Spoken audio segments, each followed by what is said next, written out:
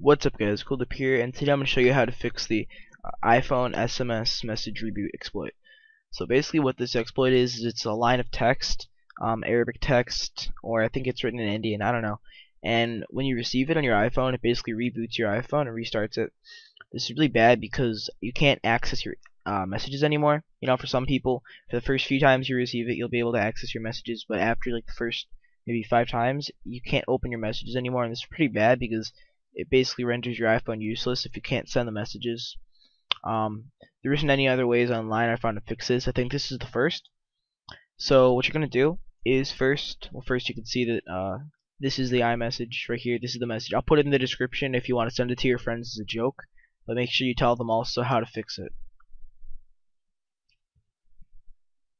So you want to go to your settings and find messages.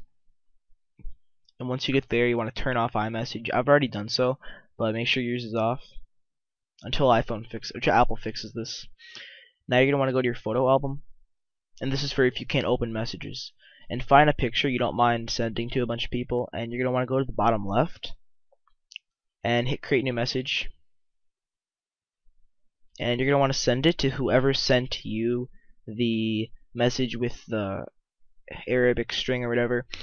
So you can't do this all in one giant message. Like you can't have a giant. If let's say you've had 5 people send you this line of text, you can't send it to all 5 people in a group chat. You have to send it to each one individually. Now, that's a pretty painstaking process, but it does fix your iPhone.